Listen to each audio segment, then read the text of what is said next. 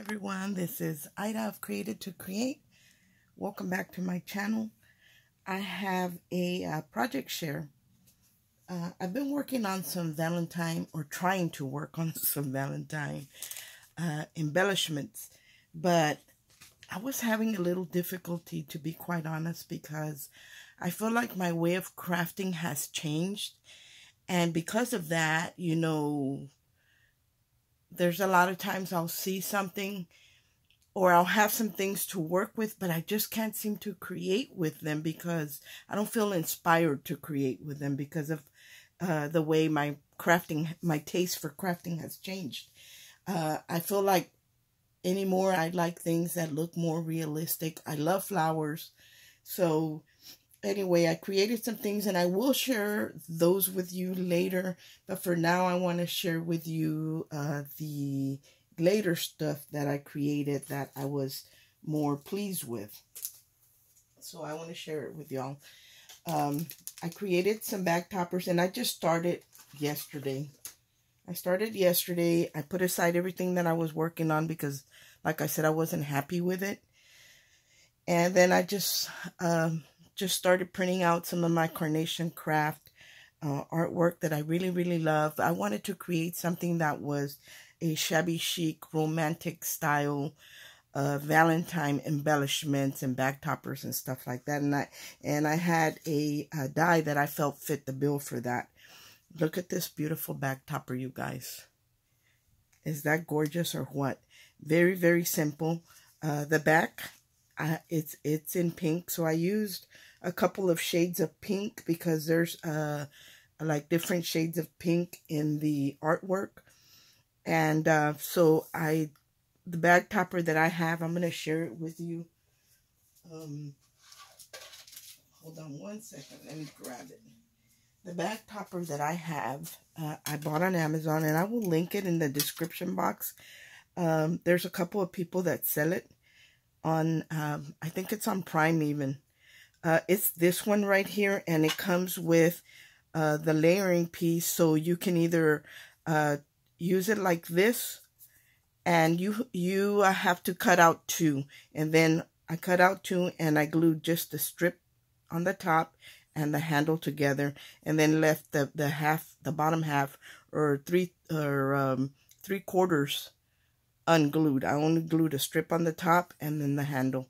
So I was able, what I love about this die is that I am able to use two different colors versus a die that is cuts out in one piece.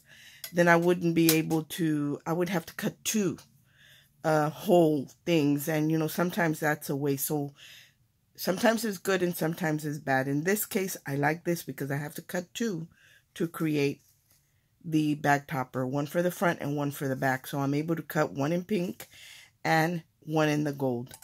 Now, if I wanted to create this into a shaker, this makes shaker bag toppers. All I would do would be to leave the piece in here. After I cut the solid ones out, I just need to add the piece here and run it through my machine again, and then I'll have that perfect window or aperture to turn it into a shaker. But in this case, I didn't want to do a shaker. I just wanted to, you can use it as a shaker, or you can use it as cutting this by itself and as a layering piece the way I did. I used it as a layering piece. And this does come with the big one and the small one, so I made both sizes. And I like this bag topper so much, guys, that I ordered a second one, because when you get them in, this centerpiece is actually connected to the outer portion. And I wanted a second piece, so if I decide I want to make a shaker, it's already lined up perfectly because it's connected. So those I'm not going to snip apart. So I ordered two sets, and I think they were only like $7 and change for a set of two. So I really like this bag topper. So let me set it aside. So I was able to cut one out in pink, and then I used this. This is a 3D embossing folder by Chic, I believe. I have it handy right here. Let me grab it. I have a bunch of stuff out that I've been working with. Yeah, it's a Chic, and I bought this a couple years ago, and I really didn't use it. And but I love embossing the back of tags, the back of cards, the back of bag toppers. I think that it gives it a finished look. So this is the 3D embossing folder. If I can find it on Amazon, I will link it in the description box. But it's very dimensional, the hearts, and there's really not an orientation because the hearts are just going in every direction. So I like that about this. Like, I didn't have to put in my piece a certain way, because if I had to have laid it like this, it would hang out off the sides on the embossing folder, because it's just a regular small, you know, there's standard size, the smaller ones. So I was able to emboss the back. And then I cut one out in gold, and I also cut this little cherub that I shared the other day. I cut him out in gold. And then the layering piece, I cut it out in a paler shade of pink. And this is the pink stack that you get at Michael's that has the 3 different shades or 4 different shades of pinks. So it's 110 pounds. It's a very heavyweight cardstock. And again, I embossed that with the heart embossing folder. And then this piece right here is a carnation craft die. It is called Blythe. And I will link it in the description box. And you do get some of the artwork for free, and some you have to purchase. I believe this is the free one. I'm not sure. No, I think I might have bought it all. I'm not sure. No, I think this is the free one, guys. And there's other dies. There's one that has daisies in that collection, and there's one that has carnations. So this is the rose one. And it's a card frame die. And I think the collection is called Summer Days, as in, not in day, D-A-Y, but D-A-Z-E. So anyway, it prints out. I'll share it with you how it prints out. This is a rose one. It prints out like this, guys, like 3 different banners. If you only want one-sided, if you want to do double-sided, then it has a black line down the middle. And I've already shared that with you guys several times on how to score it down on that black line and glue glue it together, and then run it through your machine. But that's the way it comes out. And so it does cut this little banner piece, and it does have a shadow piece to it. If I wanted to cut the shadow out in gold or silver, I could have, but in this case I didn't want to. And then it has all the layering die pieces to cut out the layering, the flowers. I don't think I have any of those printed out. I did have them, but I used, well, here's one I haven't cut out yet. This is the carnation. So all I have to do is lay my die here, run it through the machine, and it cuts all the different pieces. And I know it looks a little fuzzy on the edges. That's called a bleed line, because if you put your die on here and you're a little off, it gives you a little wiggle room. So that's what they look like. And I printed the double-sided ones, so you get less when you print double-sided. But I love the way it came out, and I didn't add any tape. I need to add the tape, but I think what I'm going to do with this Happy Mail is I'm going to include like double-sided tape and maybe glue, you know, some practical things. So there are the big ones. These 2 are the roses. They're all exact. Oh, this, I used a different embossing folder on this one. This embossing folder is by Carnation Crafts, and I'm not sure if that's available, but I will share it. But I will tell you what I really wanted, something that had just leaves, and I didn't have anything like that. So there's that one. And here's the carnation one. See how beautiful they look, the carnations, and they're all layered up. I got my little cherub here in the corner. Again, it does come with the, you know, you just cut it out, the banner, and it cuts out the leaves.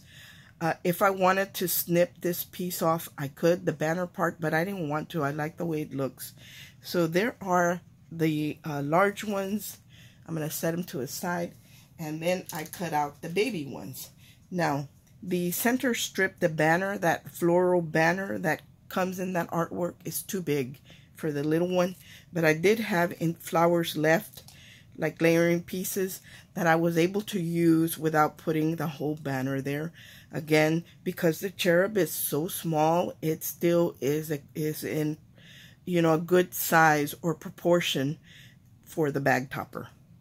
And I did put him up on foam, and these are all layered up as well.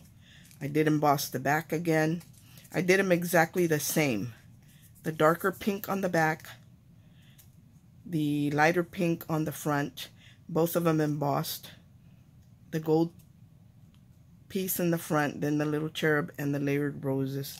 And then here is a lighter rose, and then here is the carnation one. There's the carnation one. Look at how pretty they look. So I think these are absolutely beautiful. Let me set these to this side. And then I created some bows. I just finished creating some bows to match. And again, I'm inspired by the beautiful floral banner. So here are the bows that I created to go with this set. I had a paper in a heavyweight cardstock that matches perfectly with the color that's going on, the darker flower that's going on the floral banner. So I did the back piece in the gold foil, then the darker color, then the very pale pink. And this bow die has little hearts that cut out. So I thought it was perfect. And then I added a little teeny tiny rose there. And I saved all the little hearts that came out of that.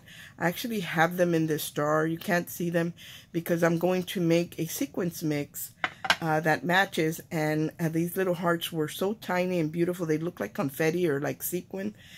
So I put it in the jar so I can use it as part of the sequin mix. But I created these four. Let me move these aside. And then there's one more thing that I created.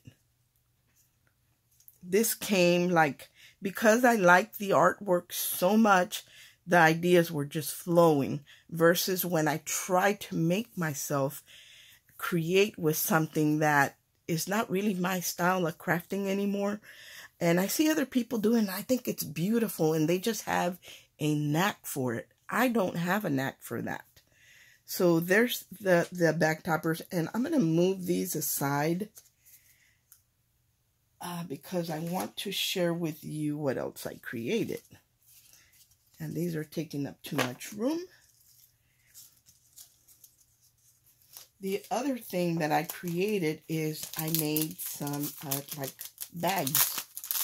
And not like more, I guess you could call it a gift bag, but it's more like a little sack than a gift bag. It doesn't have gussets or anything. I created these bags again with the artwork.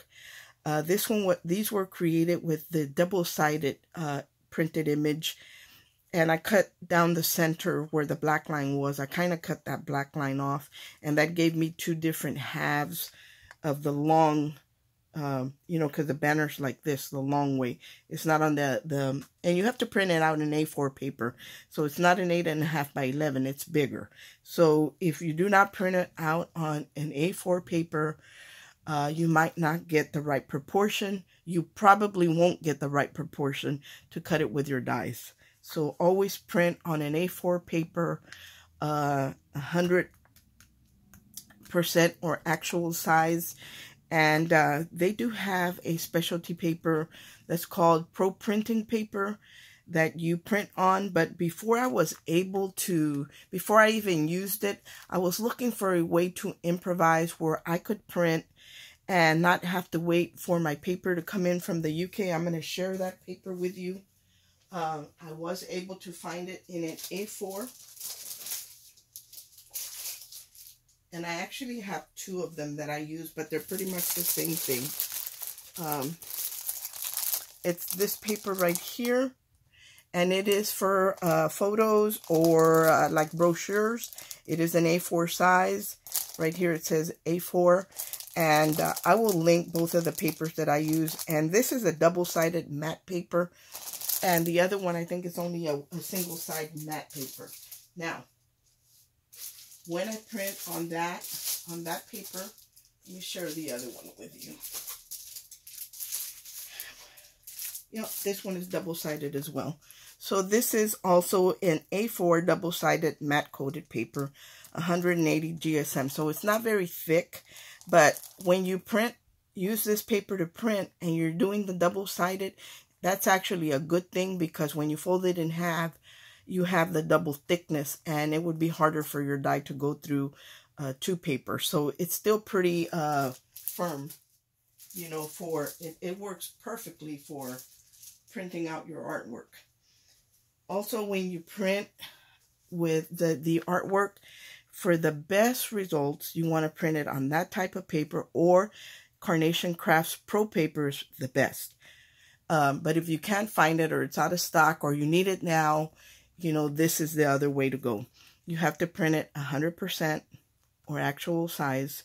You have to set your settings on your printer, on your computer for your printer, to photo paper, and then you have to choose matte paper. And then you want to set it to the quality. You want to set it on high, not on standard. And you have to make sure that you choose the correct size paper. It does give you an A4 option to choose that paper. So that's how you want to print that, on an A4 paper, photo paper, set the photo to matte and high quality.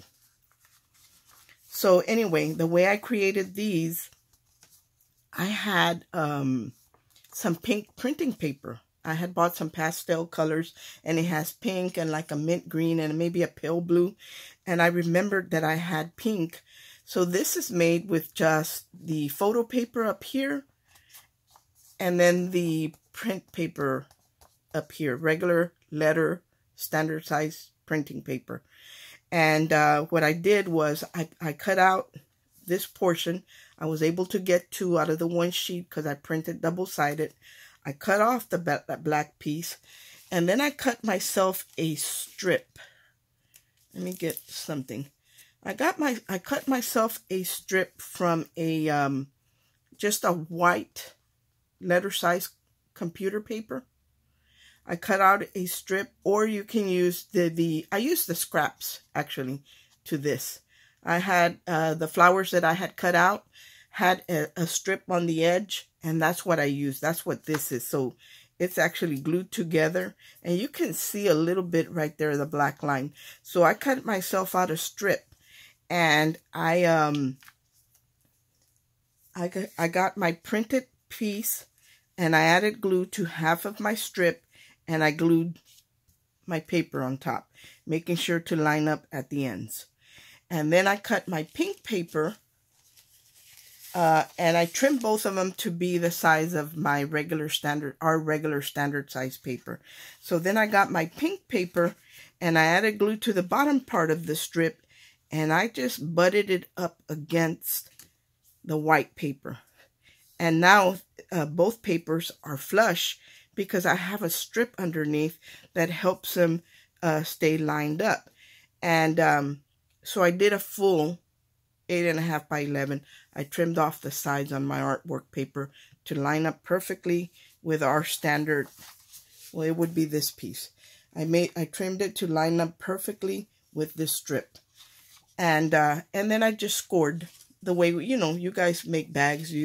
I'm just letting you know how I reinforced it and how it was easy for me to line up. And then with my gold paper right here, I cut out a very narrow strip. It might not even be 1/4 of an inch, to camouflage where my paper was lined up, even though it wasn't noticeable because it butts up perfectly. It really wasn't noticeable, but I did want to include the gold in there, so everything would have that gold foil paper. And I just cut that little strip, and I added glue here, and I glued it from end to end on the 11-inch piece of paper. So your paper has to be the whole 11-inch to make your bag. Then you can trim it down according to how big or how small you want to make your bag. Man, maybe I'll do a tutorial on that, because sometimes I can explain it, and some people will get it, and then some of us need to be a visual learner. So sometimes I'm that way. So maybe I'll do a tutorial on that. And this is what they end up looking like. Look at how beautiful that looks. I love the way it looks. And all I did was overlap right here. And I did trim it where you wouldn't see any white. Or I tried. On some of them it didn't work out, but on this one it did. You don't see any white. I cut it off at the end, or close to the end of the banner. Actually, the end of the banner on one side. That way when I overlapped it, the banner would match, would line up, and you wouldn't see a white little, you know, strip of paper right there. So that's how I did that. And again, I scored it. I cut off the 2 end tabs, and I'm not going to explain it because I'll probably confuse you. And just left the center piece, and that I scored 1/2 inch and folded it up, and that gives me that little closure down here. But this is what the bags look like, and I kind of messed up. This was the first one I made, and it's not perfect because, you know, the first one is where we make all our mistakes, but it doesn't look bad. But I wanted the banner to be towards the bottom, so if someone put a bag topper on here, it wouldn't cover the flowers.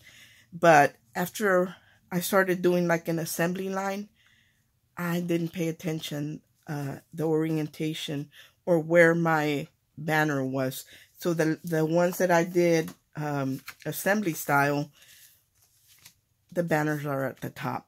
So that's the only thing. But I was able to add a little decorative piece here if I wanted to, or I could have actually added it to the bottom. You know, you can do all kinds of things. I only did one because I had this die cut up here, and I like the way it looks. But a doily would split in half would look really great. But these are the bags that I created, and they do measure 5 1/4 by about 6 3/4, maybe a little under. So they are a pretty good size bag, and you can get quite a bit in there. So there's the inside of the bag. And but that is all that I created so far with this paper. I'm probably going to make some tags and some other things. And I'm not sure, but maybe a word would look good here. But I'm not going to really embellish it completely because I want the recipient to be able to add their own touch. Let's say, for example, the recipient will want to add a white doily to the bottom of the bag. Look at how pretty that looks. Maybe not on that one because that has the gold. But let's say somebody wanted to add a piece like this to the bottom of the bag. Look at how beautiful that looks. And I want to give them that option that they can add, you know, they can add whatever they want to complete the bags. Also, I'm going to try and figure out a way to come up with whether it be a clothespin or a clip or something to keep the bag closed, or maybe just some pink and this raspberry color tissue paper would look pretty. I don't know. I'll see what I can find or what I come up with, but I love the way these bags created. And I did create 2 of the carnation flower and then 2 of the rose ones.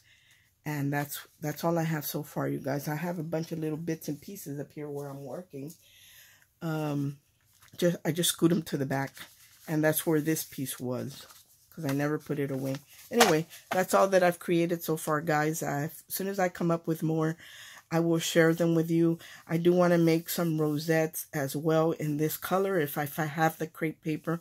I know I have pink, and I would love to make some in this green color. I think would look really pretty with this collection, but I don't think I have that color. So anyway, hopefully that gives you ideas.